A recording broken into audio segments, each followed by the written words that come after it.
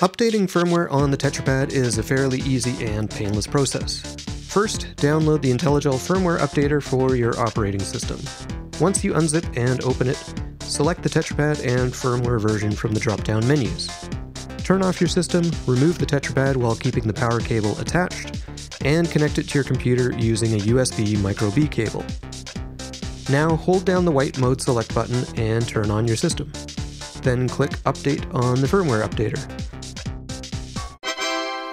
You can now turn off your system, disconnect the USB cable, and reconnect your Tetrapad to your system.